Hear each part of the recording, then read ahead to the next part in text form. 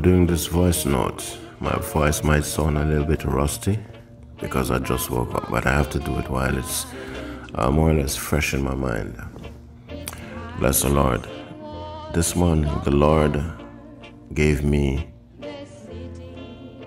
4 visions in 2 parts. The first 2-part vision that the Lord showed me,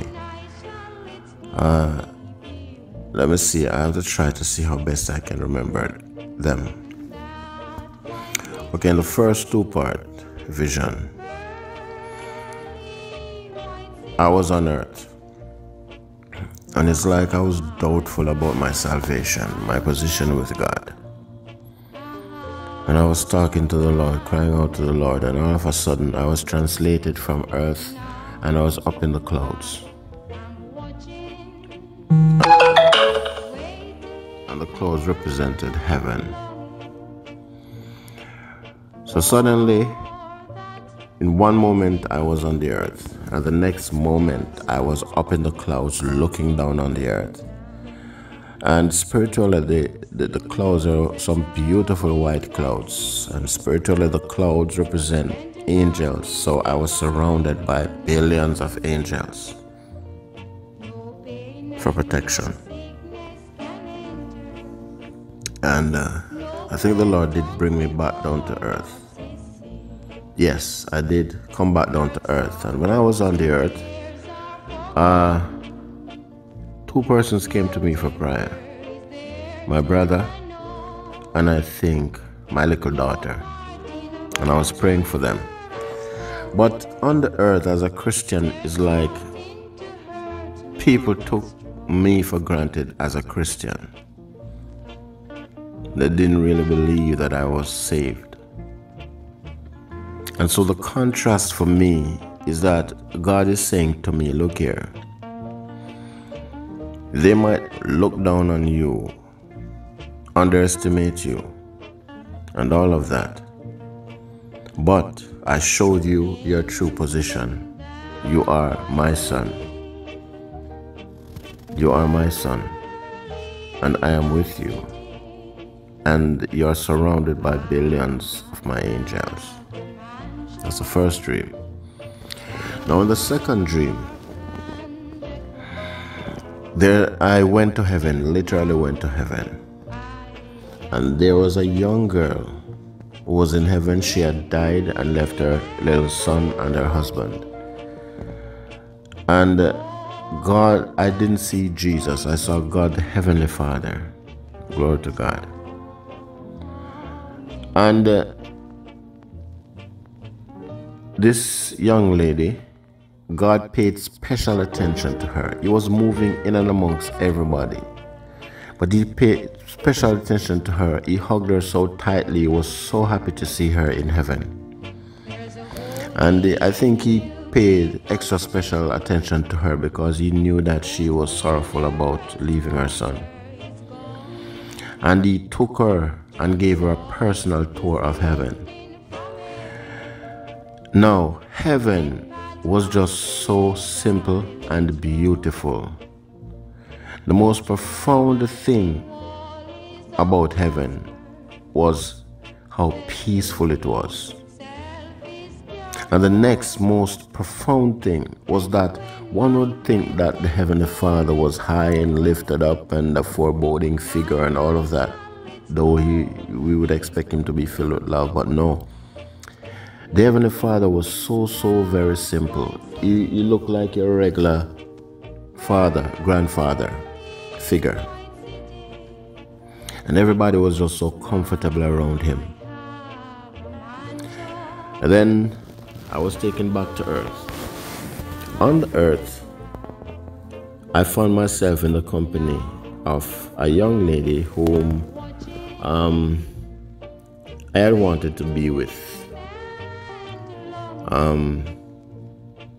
some years ago.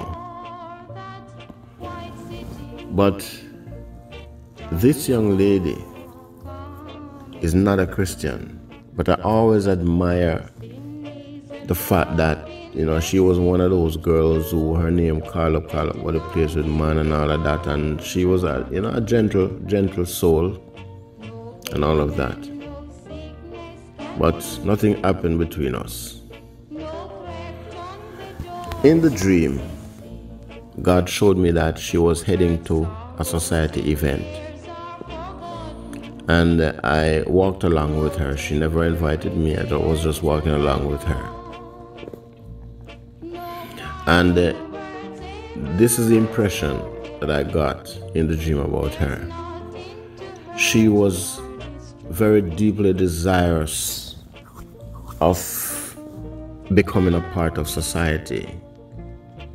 She wanted so much to rise up in the ranks in society, to be known by society. And somebody gave her a VIP ticket to the event. So, because we were walking, I walked along with her. In the dream, I knew that I was a Christian. I really wasn't supposed to go to that kind of an event. But because I really liked her, and I was happy to be in her company. But I knew in the dream that she didn't like me the way I liked her. I wasn't up in the society echelons like she would have wanted. So she paid me no mind. She just tolerated me as an acquaintance, not even as a friend. And so when we got to the event, she was ushered up into the VIP lounge. And it's significant to note that the Lord showed me that the artist that they had to perform at that society event was Dexter Daps. Now, Dexter Daps, I think everybody knows him now. He's a dancehall artist, Sing J. But his presence came with rudeness, crudeness, lewdness, debauchery. That's his lyrical content. And the women love him for that. So that was what the society wanted to hear. And while she was sitting in the VIP lounge, I noted that nobody paid her any mind. Nobody paid her any mind. The same society people that she loved so much, that she admired so much, that she wanted to be a part of. Somehow she got a ticket, she got there, she sat there, but nobody paid her any mind. And then at one stage, she began talking to somebody on her phone. Now, I didn't follow her into the VIP lounge because I knew that it would not have been appropriate because of the fact that she didn't invite me on in. So I just stood out there. And she paid me no mind, and the society people paid her no mind. And her phone rang, she answered it, and surprise, surprise, this nice, calm lady that I know, I realized in that moment that she had no inner peace. She was cussing on the phone and miserable and all of that. The young girl in heaven, she was at peace in heaven with the Lord.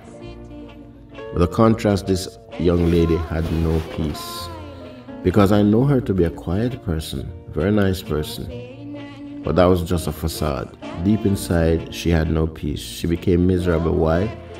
Because the impression I got in the dream was that all her life she had sought desperately to become a part of the elite, but the elite were only using her.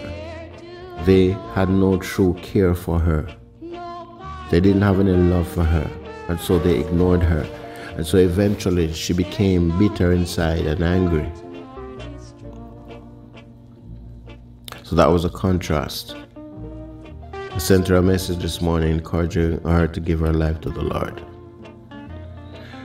So that was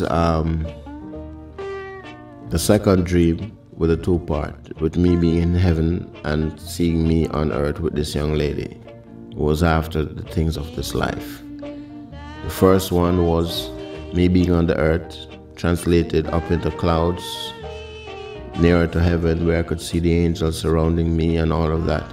And the difference between, how they treat me on the earth Just as how the high society treated that girl badly, the regular people on the earth, even my own brethren, treated me badly as well, because they didn't believe that I'm a Christian. They didn't believe that I'm saved. They didn't believe that I'm a part of the family of God. But in heaven, God recognized me. In heaven, God acknowledged me. In heaven, God acknowledged this humble young girl who died in the Lord. On earth, society didn't recognize this girl who was going after society. So my encouragement to everybody is, hey, listen, don't be worried about the things of this life. Don't be worried about what man thinks about you. Be more concerned with having a relationship with God and to be known and recognized in heaven. Because at the end of the day, that's what counts. The Word of God says the end of a matter is better than the beginning of it. It is written that we, the believers, are like the offscore of the earth. Many of us have no place to live. We wander around like vagabonds in the earth. Even Jesus Christ, the Son of God, at one stage, he had no home, nowhere to live. Somebody wanted to follow him. He said, I have no place to lay my head. The Christian walk is not an easy walk. It's not a cakewalk. Jesus promised us that we would suffer a lot. So that when we come and we begin to suffer, we do not think that it's because he has abandoned us, but it's part of the Christian walk DNA, because we live in a fallen world, a world that hates righteousness, hates God and all that he stands for. And so they will persecute you. But one thing God promised us is that if we keep our minds on him, he will keep us in perfect peace. So we will not begin to experience peace only when we get to heaven, but we can enjoy it right here on the earth. He will give us a peace that passes all understanding. So that while we go through our suffering, and people see us smiling and laughing and we're relaxed, they wonder, why is it that they're so relaxed? Why is it that they're not exhibiting signs and symptoms of the pain that we're inflicting on them? And yet, on the flip side, they themselves out there in the world, they put up a facade like they're happy and they're good and everything is okay, but see them behind the scenes, they are miserable. It's all a facade. So, Jesus is the best relationship that we could run after. God bless you.